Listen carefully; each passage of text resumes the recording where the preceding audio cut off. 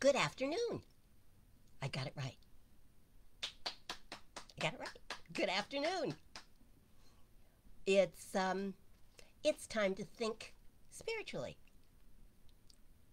It's Sunday at noon, and it is time for us to let go of the week that was and think good thoughts about the week that is coming up, and especially to think good thoughts about ourselves and about our connection to the infinite, to creation, to God, to whatever it is you like to call it. We're not real fussy here about what you call it because I don't think that creation is fussy about what you call it. I think it just likes to know that you're aware of how connected you are to all of that. So that's kind of what we talk about on Sundays and also on Wednesdays at 7 o'clock. We talk about our connection to the infinite and the fact that that which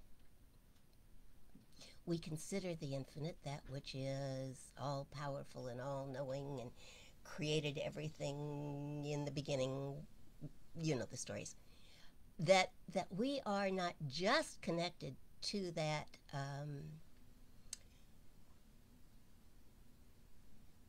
because it's there and we're supposed to be, but because we are in fact a part of that God, if you will, is in and through everything and everyone. And that includes us, because everything and everyone includes us. There's no way to get out of it. So none of us is so special that we are not part of that. But we are very special because we are part of that. And knowing that and working with that and becoming more aware of how connected we are to it makes us more powerful, more loving, more kind, more understanding, more in tune with the infinite, and therefore more able to connect the lives that we dream of creating, more able to get over that which bothers us and which seems to victimize us, and to become powerful creators in our own life. So that's where I'm coming from. And I hope you will be too. I hope you will join us in all of this on Sundays and on Wednesdays at 7 as well. We call Wednesday Matters because it does. You know, people call it hump day, and that kind of suggests that there's something you have to get over. And usually by Wednesday there is something you have to get over. Hurt feelings, something that didn't work out quite the way you thought it was going to. Who knows what? Your fears, your hopes, your dreams. And so we talk about that, both on Sundays and on Wednesdays. And I'm glad you're here. I'm glad I'm here. I'm glad Spirit is here. Now that's a very dangerous thing to say around here because we have a cat named Spirit who tends to call when he hears his name called. So if you suddenly see a gray tail running across the screen, you're not imagining things. That's our resident spirit and sometimes terrorist. That's kind of how he acts in this world. I've got a little bit of a scratchy throat this morning, so if you don't mind, I will.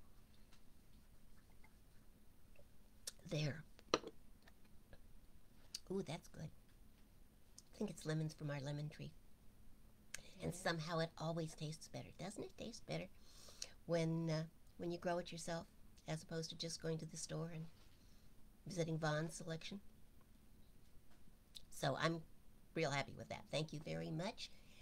While I'm at it, let me thank the person that I'm talking to over here. This is Cac Young, and she keeps me focused in a lot of ways. Is that what I do? Among other things, yeah.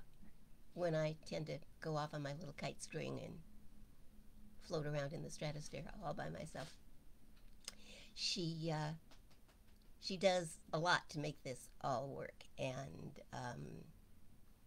keep us technically proper and working and doing all the things that we're supposed to be doing here. So, thank you for that. You're welcome for that. And thank you to all of you who have donated. That is much appreciated. Some of you have set up monthly accounts where it just happens automatically, and I'm grateful for those. Thank you so much. Some of you like to donate on the spot, and so there's a little button, there should be, on this page, hopefully attached to the talk.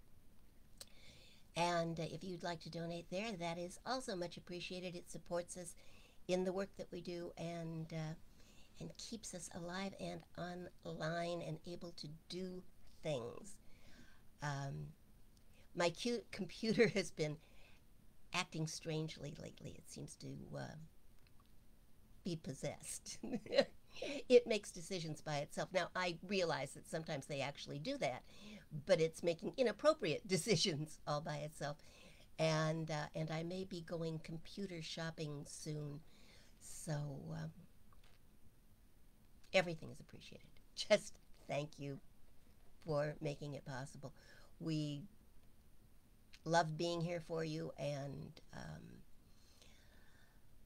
love sharing spirit with you, sharing the truth as we understand it about your connection to the Almighty, which only points to how magnificent and, in fact, almighty you are.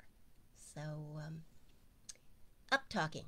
That's a new way of looking at it, but talking in such a way that it encourages you to think up, to think connected, to think powerful, and to do some pretty magical things with your life. I believe you can do that. Now, is there anything else I should say before I start talking? See, she does keep me in line. No, I think you pretty much covered it. Okay. Yeah, except, they have to keep their wishes and hopes and desires coming so you can pray for them.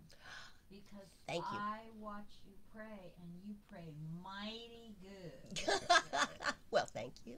So there we go. All right. If you have prayer requests, if there is anything in your life that you would like more of, less of, healed, disappeared.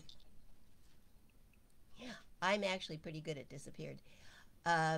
If there is anything that's sitting on your heart or your mind as something that could be better, should be better, just put it in the chat box and let us know, and we will put you on our prayer list, and I will pray for you. I love to do that. I really do. I love to pray with and for you, and I think I'm pretty good at it. I like to think I am. I've had some pretty amazing results over the years, so I think God is good at answering prayer, is what I really believe, and that when it is clearly stated, stuff happens. So let me help you make the changes you would like to make in your life through prayer, and we'll go on from there, won't we? Yes, we will. So I think perhaps now it is time that I got to what it was I thought I would talk about today. And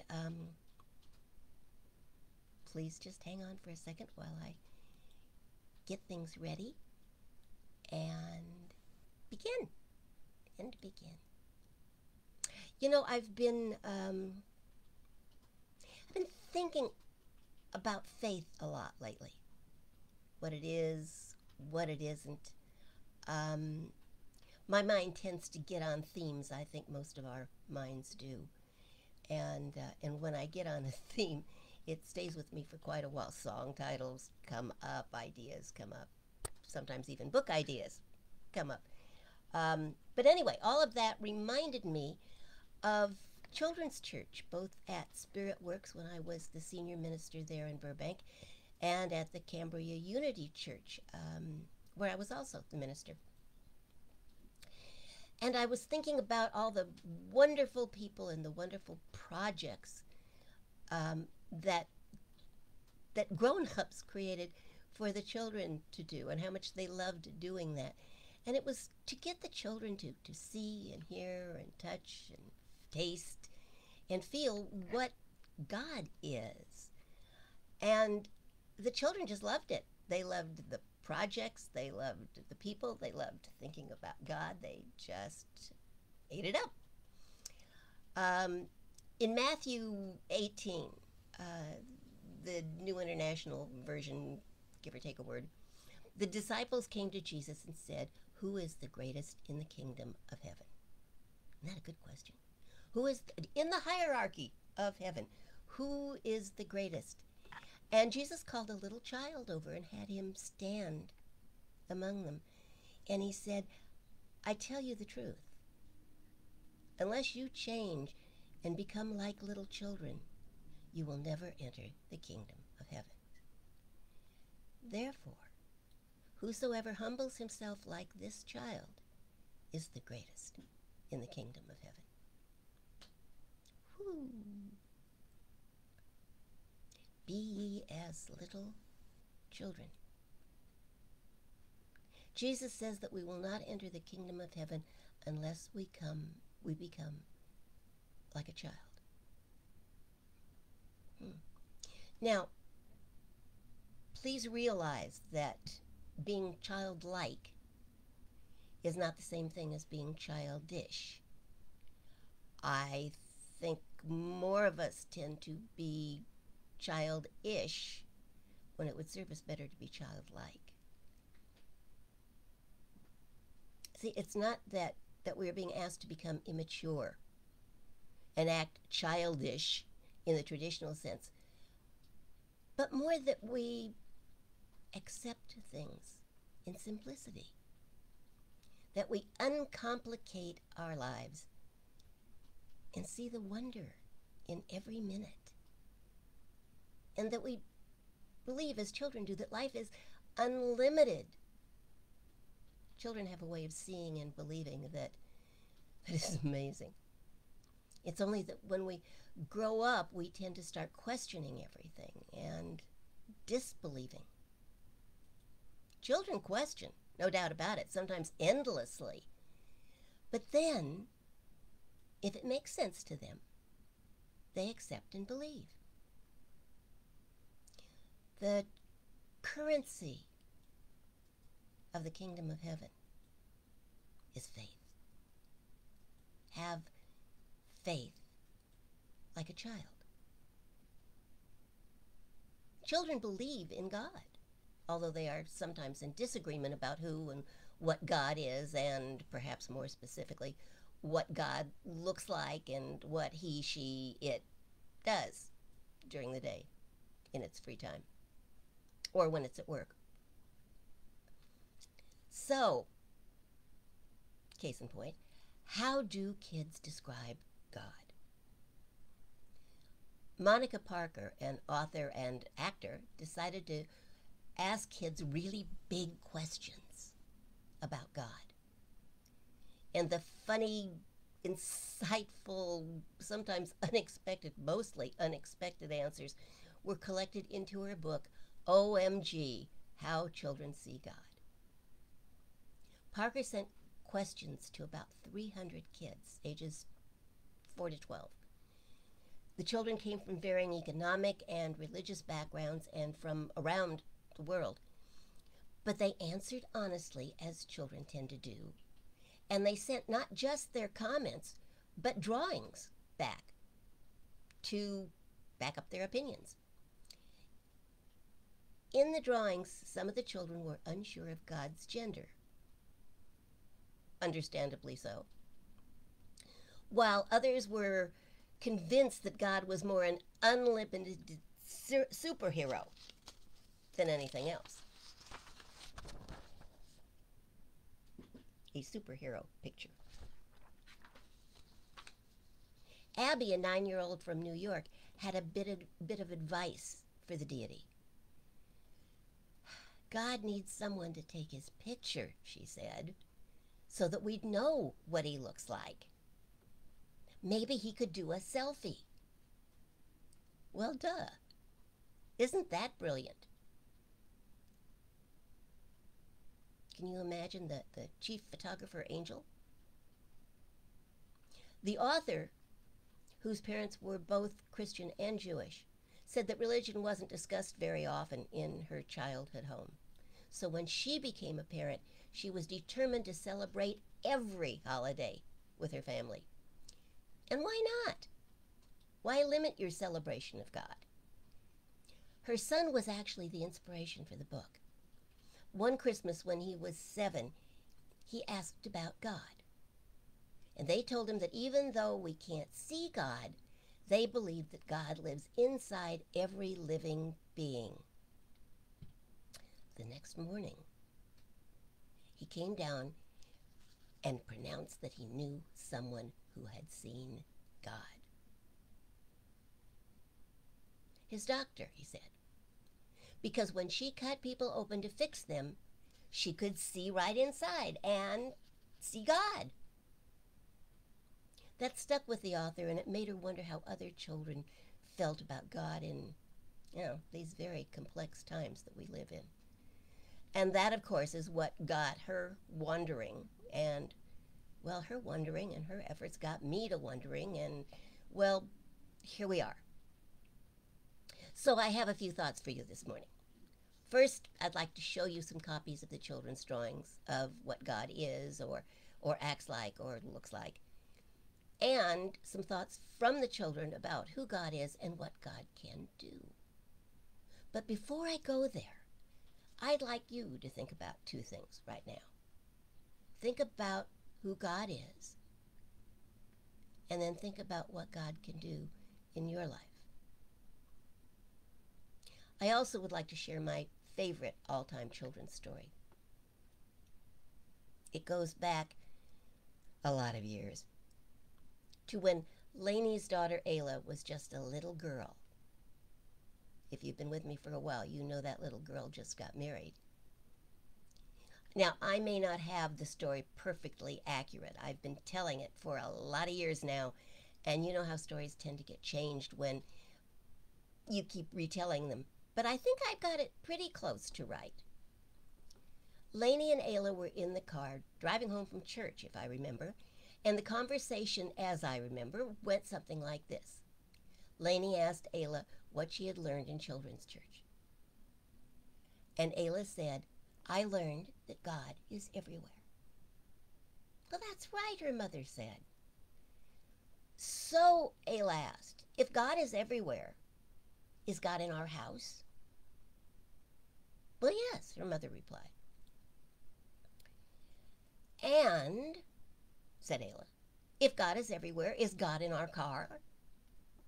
"Of course," Lainey said.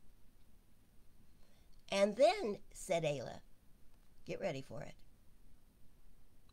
"if God is everywhere, is God in my shoes?" I think I would have had to pull over and practice breathing. Is God in my shoes? Oh my, yes. God is certainly in your shoes. How profound is that?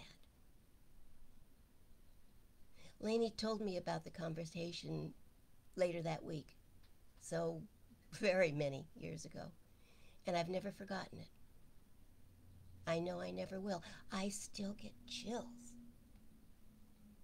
every time I hear her little voice saying, "Is God in my shoes?" I only wish someone had told me when I was that age that God was in my shoes. But it's never too late to learn, my friends, especially from the children. I have some more ideas from the children that might get you started with your thinking. And when you're done deciding what God means to you, I'd like you to grab a piece of paper and whatever utensils you might like to use and draw a picture of God. What does God look like to you? Where do you find God? What are God's surroundings? What do you see God doing? So let me show you a couple of pictures while you're thinking. Here's a picture of the surgeon working on a child. It says, God lives inside every living thing, so my doctor has seen God when he cuts people open. I hope I'm holding this up right for you. This one's one of my favorites. It says, God's got an invisible head, and he floats in the garden. One side is night, and the other side is day. And God sees the owls and the bunnies and the butterflies. God also rides a motorcycle, but he's playing hockey in Pasadena right now. He can do everything. Can your God do everything? It can. It can. This one's very sweet. It says, God doesn't sleep because he watches over us all the time. And there's a picture of the world and God, and Santa Claus is even in the picture. Isn't that cool? Gabby thinks that God has giant ears so he can hear everything we are saying. Well, there's an omniscient God for you, omnipresent God with great big ears. And with a more modern tack here, Michaela said, has drawn a picture of God at his cloud desk. Isn't that cool? With all those monitors, reminds me of my son. Okay, so it's time to be ye as little children. Time to fill up that paper with your ideas of who God is and what God can do. And then, if you really want to have some fun, I have one more project you might like doing, or find interesting, or both. I'd like you to find an empty box that has a lid. It can be any size. It can be a little jewelry box. It can be a box about this size. It can be bigger than a bread box if you want it to be. It's totally up to you. Just needs to be a box with a lid. And I'd like you to write the word faith on the inside of the lid. Now, ultimately, you can use this box in any way you want.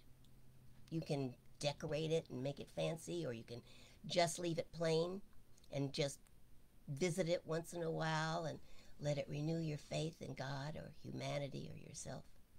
It can be a reminder, or it can be a real box filled with faith, if you will let it. It can be the place where you put little quotes and thoughts that inspire and uplift you, the place where you can go to draw out some faith if you need it. And it can be the place where you put your faith, knowing that there is that in the universe that responds to faith and creates the substance of things hoped for and the evidence of things not seen. What would that faith look like? More specifically, what would it look like to you? I found something truly wonderful quite by accident one day. We hadn't moved to Ventura yet, but we were down here for the day, and it was almost Halloween, and we were in a thrift shop, the Sparks secondhand store in Ventura, looking for inspiration for Halloween for a party that we had been invited to go to. Cac had tried on a very large and floppy purple and black striped hat that looked bewitchingly cute on her. And then she put some bunny ears on me. And the woman who was running the shop was taking pictures of it all. We were, in fact, on their website, me and my bunny ears and Cac in her big floppy hat. I was escaping to a corner of the shop before Cat could find something else to put on my head when I spotted my treasure. It would be an understatement to say that it wasn't in the best shape in the world. In fact, it looked like it had been used a lot and then put aside. It showed signs of neglect. And it was broken in a few places and, well, frankly, a whole lot less for wear. So I left it there on the table. looking abandoned. And we moved on. But I couldn't get it out of my mind. So the next day, on our way out of town, I had to go back and rescue it. It was still there in the corner of the thrift shop, and the bright light of day did absolutely nothing to make it look more attractive. But I just couldn't leave it there. So I bought it and we took it home. And Kat, bless her heart, did a considerable amount of repair work on it. But even before she was done, I thought it was beautiful. And I loved what it made me think and imagine. See, even without knowing its story, well, I can make one up for it, can't I?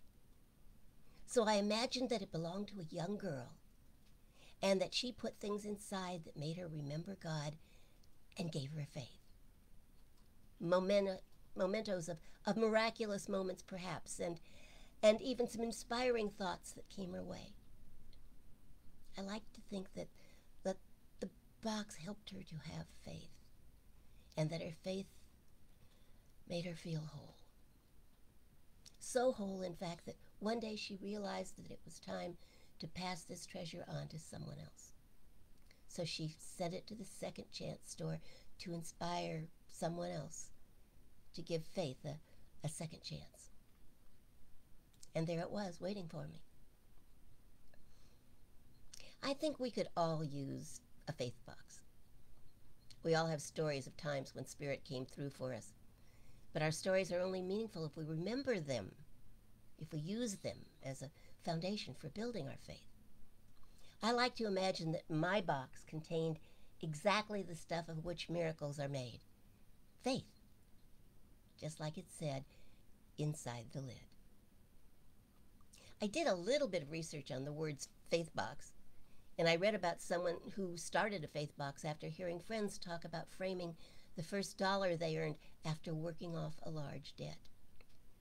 They used it as a reminder that faith comes through if you have it, and if you do what you are guided by your faith to do. And there is the even larger truth. Faith without works, without some kind of action, is just words. Because without the action that faith calls for, it isn't really real faith. The Hindu Upanishads say when one has faith, he thinks. One who lacks faith does not think. Faith gets your mind working in positive paths and ultimately calls you to do something, to pay attention to what rises up in you and to step forward to prove that your faith is real. Even in the darkest night, faith is the evidence of things not seen. It is the evidence of the path we cannot yet see, the evidence of the road we have not yet walked, but still we step forward, not by sight, but by faith. Most of us want guarantees before we step out into life, don't we?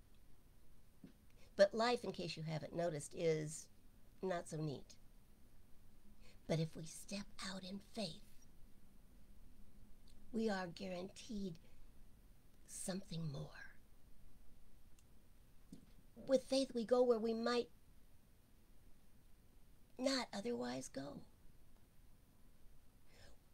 We might go where we might otherwise not go and find there what has called us to itself,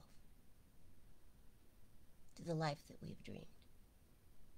If we don't go, it's because we have given in to fear. And so instead of putting our faith in Spirit, we have put our faith in the appearances. We have misplaced our faith. Instead of believing in a God that is unlimited and that lives within each of us, as the children know, and expresses through each of us, we have placed our faith in a dysfunctional God, a weak God, a God that is really not God at all, but some kind of demigod that for the moment has seduced us into forgetfulness.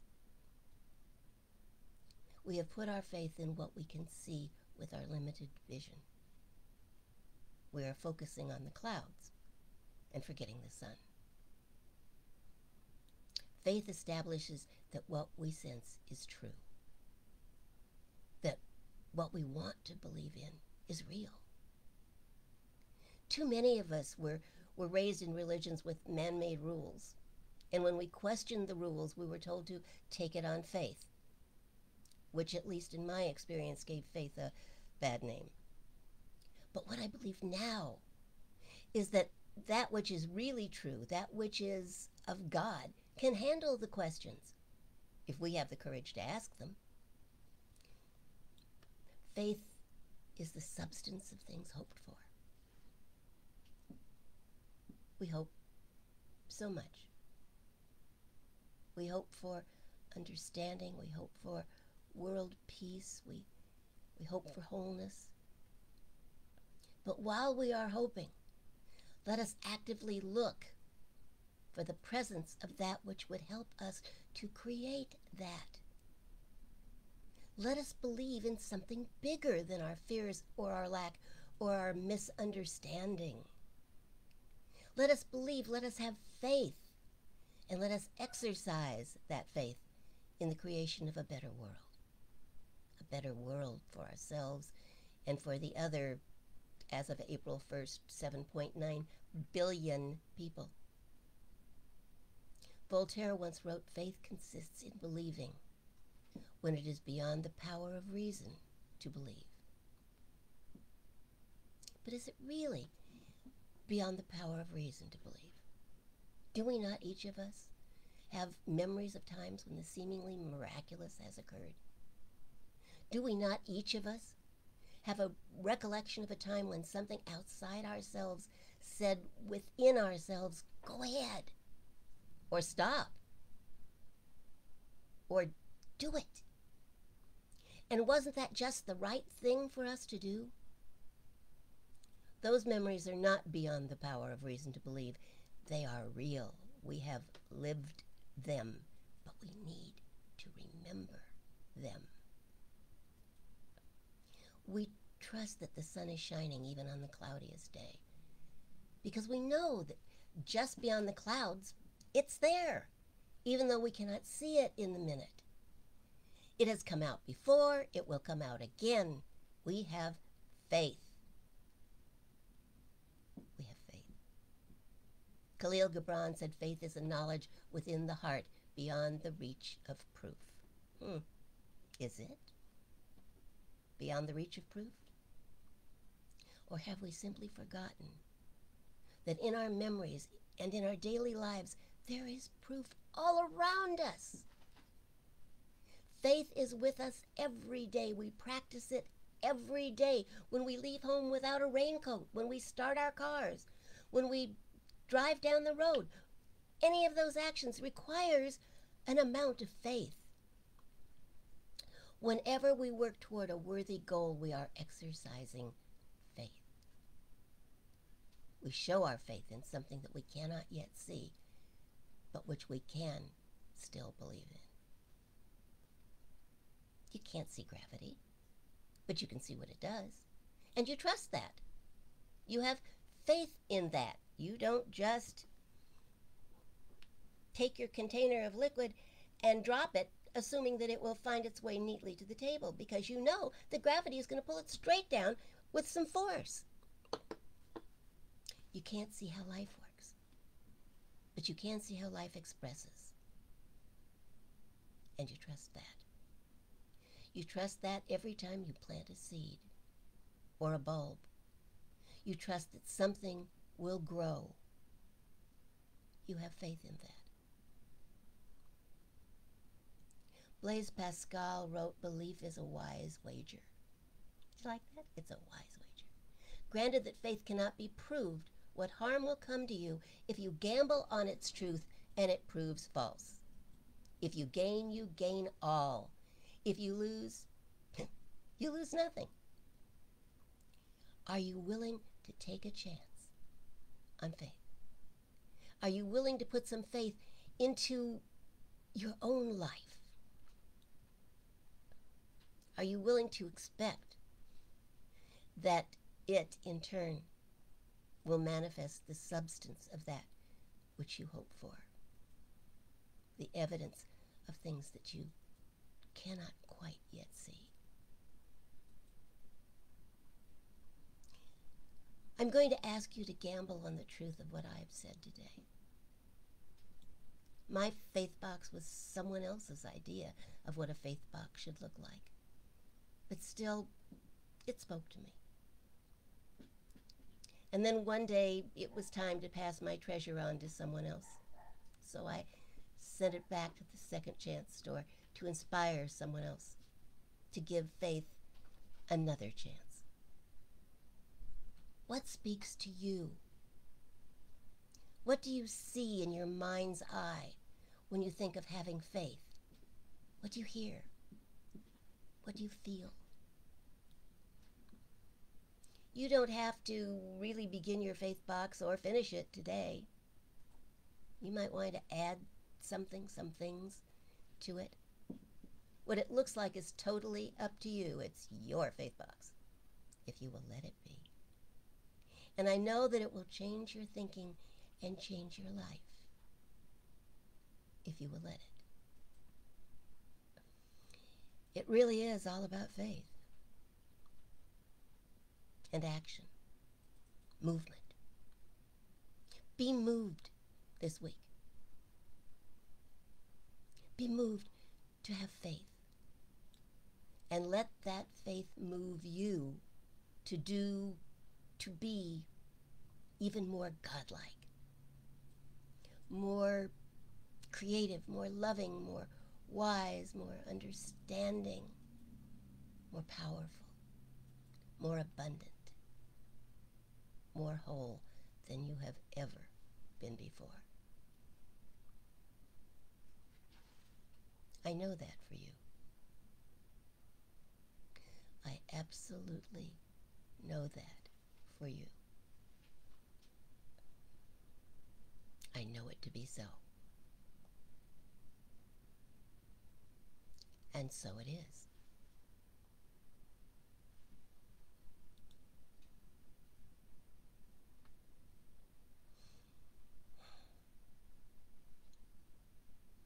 So the theme seems to be faith. You can draw a picture of God. The kids did. And they're charming. I think it would be fun to draw a picture of God and what God does in our lives and then frame it and hang it on the wall in a prominent place. And when somebody says, "What's that?" you can say, "My child drew it. It's a picture of God." Be ye as little children. Have fun with life. Enjoy your time here. It goes so quickly. Have some fun. Be creative. Build a faith box. You can start with wood and build one all by literally build one all by yourself, or you can just find an empty store box. You do a little bitty jewelry box or a great big store box. I mean, it's your faith box. Don't you wanna? I kind of want to build another one now. Having parted with the original, sending it back from whence it came, I'm kind of tempted now to have another one. Are we going to Joann's or Michael's then? We might have to do that, yeah. It's a good outing. All I need is a box and some paint and some glue, and we've got the paint and the glue.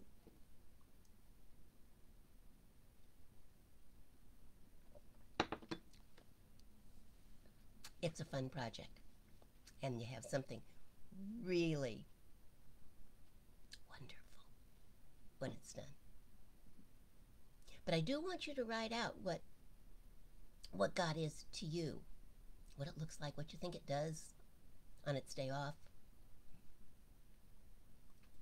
Actually, I don't feel like God takes a day off. I think God takes a month off. December, Santa Claus steps in, takes over. God gets to go to the Bahamas.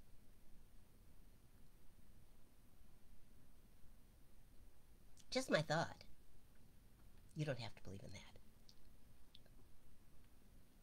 But I want you to trust that there is a power for good in the universe and that you use it. And the more consciously you use it, the more consciously you are aware of that presence and the power within you, the more powerful your life becomes. So there. So, I'm looking at the clock and I'm thinking we should pray. Yeah? Why don't we do that? Because it never hurts and it feels so good. So close your eyes if that's comfortable for you. If not, just soft focus. You want to be looking within, to be finding and solidifying your connection to the power within.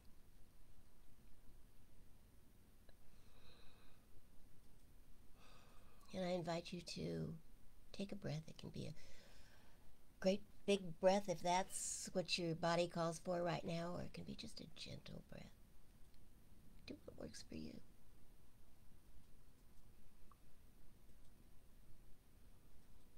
And I invite you to know with me that spirit, creation, God is all there is. In and through everything, everyone, all that there is God.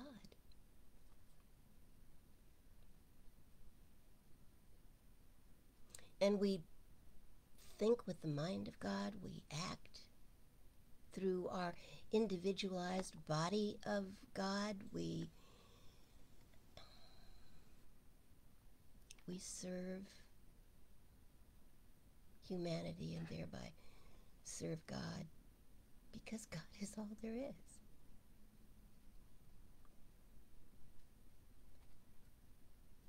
All that there is God. And so I know that as we speak our words, as we make our claims, we do so from within that presence that is within us. We believe in that. We trust that, as children do.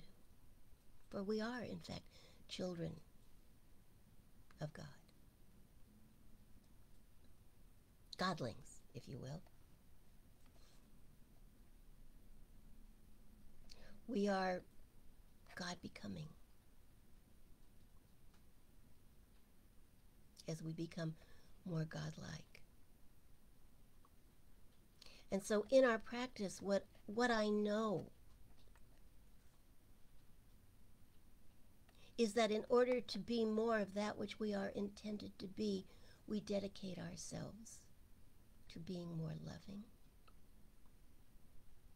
more understanding, more faithful, more true, more wise, more patient, more kind.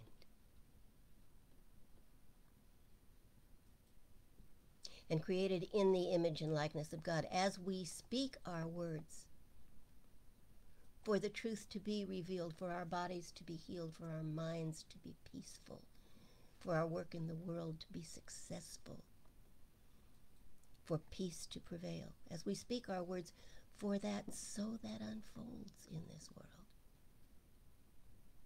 So it becomes.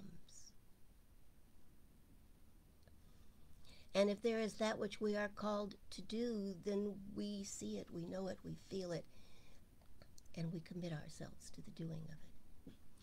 And because of that, I know this, that lives are saved, that bodies are healed, that peace reigns.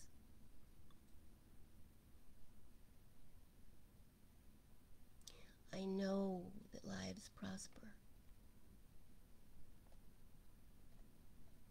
and that hearts are mended. And we get closer each day to the realization that we are already in paradise.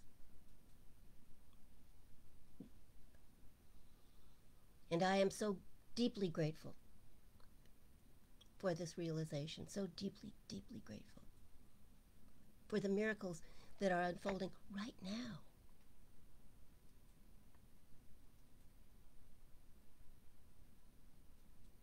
For the faith that is expanded, for the truth that is revealed,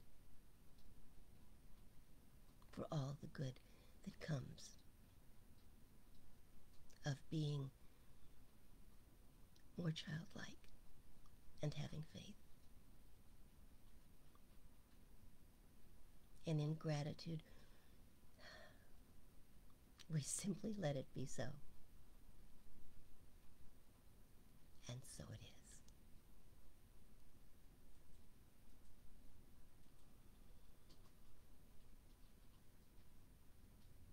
And another breath as we breathe in the power and the peace and the understanding and the wisdom and anything else that we may require to get on with our wonderful lives.